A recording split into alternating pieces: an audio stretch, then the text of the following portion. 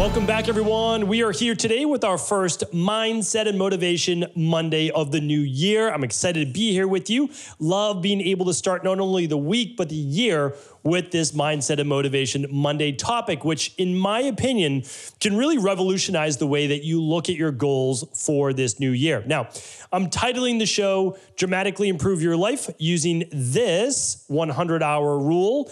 And what I want to share with you is this, is that sometimes I think one of the reasons we're not as successful with our New Year's resolutions or our ability to even fathom what we can do and what we can accomplish is we look so far out as to what the goal is that we want to achieve that it can seem so big and so overwhelming. So a lot of times, well, we do one of two things. One is we set the goal, but we realize that we're so far away that there's this chasm between where we are right now and where we need to be that it basically looks insurmountable. So even though we're maybe a little optimistic that we can achieve it with the slightest obstacle, we just say, yeah, see, this is what happened.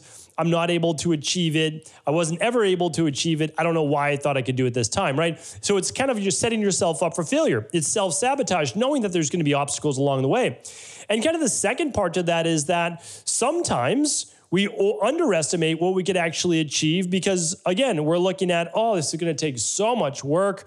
And you know what? I don't have the time to be able to do it. I don't have this 100 hours that you're talking about here on the podcast, right? So I get it. I understand. What I want to do is I really want to simplify this. I look at it more and more through the eyes, of course, as a practitioner, a clinician that has a practice that's fortunate enough to be able to see, oversee for team-wise about 20,000 appointments a year, continuing year after year. And what I want to share with you is this. And this is something that goes back many, many thousands of years. And certainly I've learned it, yes, a lot from Ayurveda, but also from the traditional naturopaths. And I've learned it from great philosophers. It's this, is that we overestimate that what we can do in the short term and underestimate that of which we can do in the long term.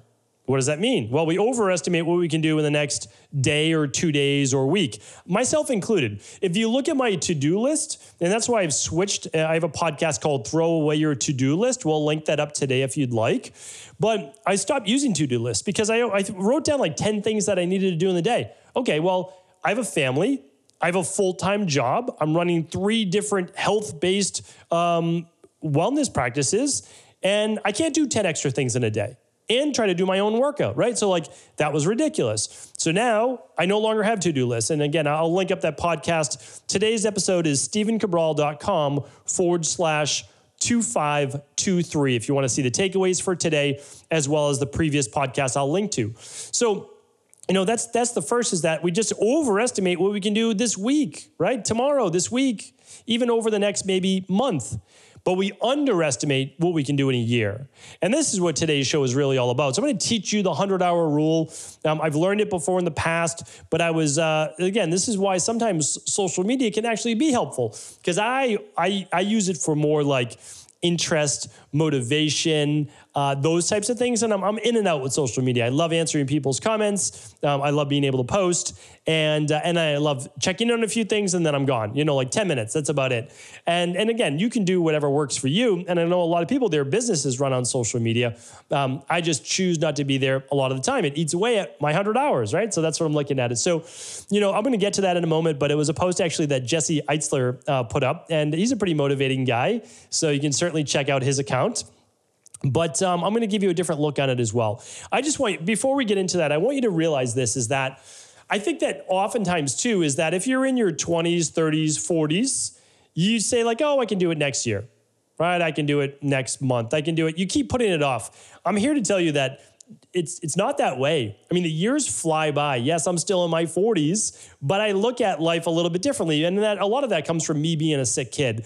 And as a sick kid, you grow up a little faster. Like at 17, I got that sick, shuffled around from doctor to doctor, given no hope of actually recovery. So you get older a little faster. That's just the way that it is. You start to look at life maybe a little bit differently. But what I can share with you is this, is next year is next year. Like we don't even know what that's going to bring.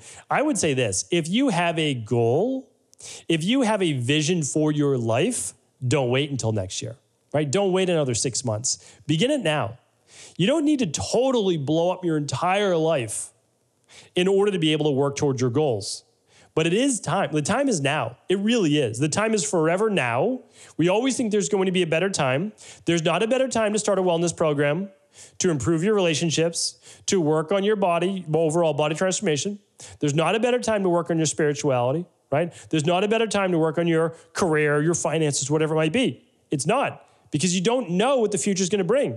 And you need to be able to roll, as they say, with those punches. You need to be able to adapt. You need some level of flexibility. But you also need to get started. You don't even know what the future will bring, and you can't even imagine what that next level of success in any area of your life is going to be unless you start to move forward on the path. Because as you move forward on the path, well, you begin to see further down the road. You have more clarity. But you don't get to see further down the road until you actually begin to walk that path. So my first and highest recommendation is just to get started, even if it's an imperfect path. Even if you're struggling along the way, trust me, the struggle actually leads to some of the best memories you'll have. And I know that doesn't make any sense when you're already struggling. But I can tell you this, when you're struggling, you know that you're living life. As strange as that sounds, that you are pushing against a challenge. And if you're working towards a worthy goal, again, if the goal is worthy, you know that your life is not being wasted. You're actually working towards something. Maybe you'll achieve it. Maybe you won't, but you're working towards it. And that gives life meaning in and of itself. It's a strange way to look at life, but struggle is not always necessarily bad, as long as you know that there's another side. And so that's why you have to believe. I've talked about this before on many previous podcasts. Begin to suspend disbelief. Just don't believe that you can't achieve it, right? Believe that it is possible. Work towards it. I'm telling you right now, that is going to motivate you every morning to wake up and do the work that is needed in order to achieve the goal. I love visualization. I love the daydreaming. I love the journaling.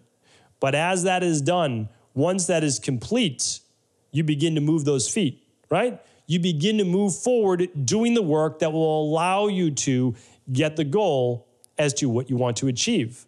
So part of that is with this 100-hour rule. Now, it's very simple.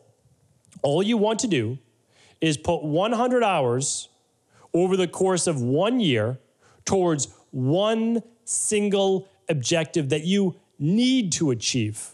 It needs to be a strong why. And here's why. You're going to be doing this every single day. Now, of course, it's not 100 hours every day, right? That wouldn't work. But what do? We set a goal. All right, so let's think about this. You want a new career. All right, well, maybe you need to get some online education. Maybe you need to do a certification, like becoming a health coach, right? So you get a health coaching certification. Okay, you can do that in 100 hours. What about transforming your body? Yeah, you could absolutely do that in 100 hours. What about starting a new business by creating a website, creating a social media content, getting out there with people? Sure, you could do that. What about losing weight? Okay, that's going to be allocated into those particular things as well. What about working in your relationships? Yes, absolutely. Like all of these things can be done within 100 hours. But now we have to allocate, like, where's this 100 hours coming from? Here's the thing. And Jesse Eitzler put it like this. He said 18 minutes a day. Technically, it's 17 minutes a day. But I like the mindset, and 18 is probably a little nicer number than 17. But thinking about this, let's just say 17, 18 minutes per day. That's it. So you might say, well, what can I do in 17 or 18 minutes per day? That one, when done every day, not some days, but every day, adds up to 100 hours. And why does 100 hours matter? Here's why. 100 hours is going to make you an expert, not in the entire world, but an expert compared to 99 out of 100 other people. Here's what I mean. So if you take, let's just round it up. You can say 18 minutes, 20 minutes a day, right? Let's just say somewhere between 17 and 20 minutes a day. That's it. But that's all that you're thinking. My mind is like, I can't do 17-minute blocks in my calendar. I can do 20-minute blocks. Okay, that's easy, right? And so, or 15-minute and get another minute on each end of it. That's all. But like, that's how my brain works. So let me think of this. Okay, what could I do? Well, I could certainly read every single day on a topic I want to improve. Spirituality, right? I want to improve, let's say, relationships. I want to improve body transformation, improve health, improve career, whatever it might be. Okay, I could do 17 minutes a day. No doubt about that. What's that going to do? Well, it's going to allow me to read about a book a month. Okay, I get to read a book a month on a topic. You're telling me that over the course of 12 months, if you read 12 books on just low thyroid, 12 months on autoimmune, 12 months on weight loss, 12 months on your career, your new career path, 12 months on finance, investing, relationships. You're telling me in 12 months, after reading 12 books, you won't have learned something? Of course you will. And very few people have ever read 12 books on one topic. Very few, if any. I mean, I'm telling you right now, I've said this before, most doctors do not read a single health-based book over the course of an entire year. And I know that that's going to blow your mind, but you can ask your doctor, like, hey, like, what books have you read this year that you could recommend? You could say it in a nice way. I am guaranteeing you that 99 out of 100 won't. You know why? Because they're busy, because life gets in the way. They've got a job. They've got a family. They've got all the things that everybody else has. But if you ask them, if you had to, could you carve out 10 minutes upon waking and 10 minutes before bed? Everybody can. Honestly, everybody can. Because you just set the alarm 10 minutes earlier and you go to bed 10 minutes later. Like if that's what you have to do, you get 20 minutes in a day. And that's going to allow you, no doubt about it, whether you're studying for certification, doing the work, reading books, whatever it is, you're going to have the knowledge. Okay, so I've said this before. You can gather the knowledge. And then what you need to do is you've learned what you now need to do. Online course, books, audio, whatever it is. But now it's your job to take action, right? So you've learned what you need to do. If you read a bunch of books, they're all going to say, like, what are the main themes? Okay, these are what all the people are saying. They're basically all saying this. I should probably do this, right? These are the experts. They're all saying to do these things. Some are saying this, some are saying this, but they're all saying this. Let me do the thing or things that they're all saying that I need to do. Kind of, these are the things that all run together. Great, I'm going to do those. And you begin to do those. And in 20 minutes a day, could you do a workout? Absolutely. 20 minutes a day, could you meal prep? Absolutely. Like, so then you're going to, once you get the knowledge and you begin to believe, well, this is what they're saying, everybody's saying this, I should do it, right? Then you do the things and then you get to your goal. So the 100 hours a year, honestly, at 20 minutes a day is very doable. The problem is that most people are just never going to do it because it is the getting started part that's oftentimes the most challenging. So what I say at this part is this: take your mind out of the equation. I say this so often. I do it for myself as well. I tell myself all the time, like, I use a quote by Ronnie Coleman. Most people will never have no idea. They'll have no idea what I'm talking about. But Ronnie Coleman was the most decorated Mr. Olympia bodybuilder. And I mean, just an absolute just monster of an individual, and pushed their body to limits that were previously and probably to this day unheard of. But here's the thing. He had just had a famous quote. He would get ready for a set, and the weights that he lifted, now it's crippled his body, which is not a good thing, of course, in the long term. And I talk about that. Don't wear out your body, right? But he accomplished something that only, he could do. Like, that was him. But here's the thing. He would have to lift incredible weights, and it'd be incredible strain on his body. It wasn't easy. But he went into it just saying this: ain't nothing to it but to do it, right? And so it's like, listen, like, it's there in front of you. You either get to do it or you don't. So you might as well get started. I mean, 17 minutes is going to pass in a blink. So you just get started. So then what do you need to do? Well, you just set a timer. Like, that's it. You just literally have a timer on your phone set for 17 minutes or 20 minutes, whatever you want it to be. And then you're going to schedule it into your day each day. It could be 2 10-minute blocks. I don't suggest 4 5-minute blocks. I suggest just 2 10-minute blocks or 2 9-minute blocks. That's it. And that's all that you need to do. And then you need to focus on one thing. Because I know that we all want to accomplish a million things. I get it. But let's make sure one of them gets done. Let's make sure the most important one gets done this year. And it may not take a year. It just may take 6 months or 3 months. But let's dedicate that time. So this is how I like people to do it in my practice. I just say, we're going to pick one goal. And of course, in my practice, it's typically health or body transformation or some type of anti-aging, based protocol. Oh, great. Then what are we going to do? We're going to do it every day. And like, every day, that seems like a lot. Yeah, it is. But you're never out of practice. Because the problem is, when some people start and stop, it's hard to get started again.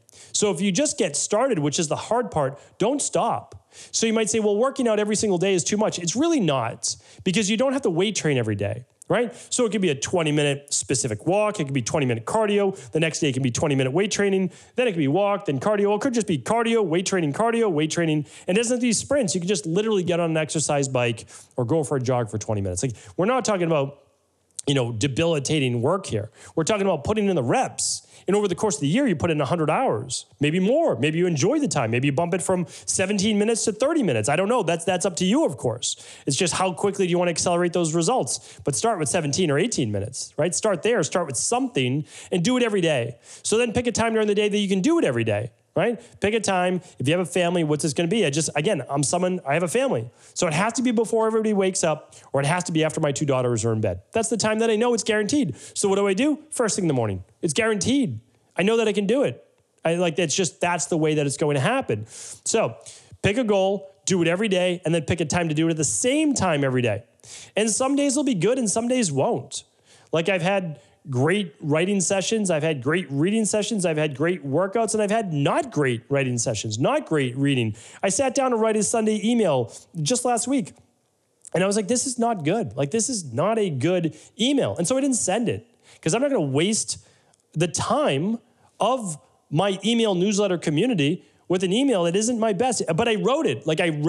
And it just wasn't good. So I said, I'm not sending it. Like, that's the way that is. But I did the work. Right? I put in the reps, and that's just what I recommend for you as well, because it matters, because you're also conditioning your mind that you are a goal achiever, not a goal setter. Goal setters are great, but oftentimes they're very frustrated. So be someone that sets a big goal and then just uses the 12-week year, which I'll link up on this podcast as well, to begin to execute. So choose whatever you want. Choose a hobby, a sport, relationship, body transformation, health-based goal, career goal, investing goal, spirituality goal, whatever it is. Set one, dedicate 20 minutes a day or 2 10-minute blocks, and just say to yourself, this is going to be the year. This is my time. I'm going to make it happen. Hopefully today's show was helpful. Thank you, as always, for tuning into these Mindset and Motivation Mondays. I appreciate you. For all of the previous podcasts and the ones pertinent to today's show, head on over to stephencabral.com/2523. Have an amazing start to your week.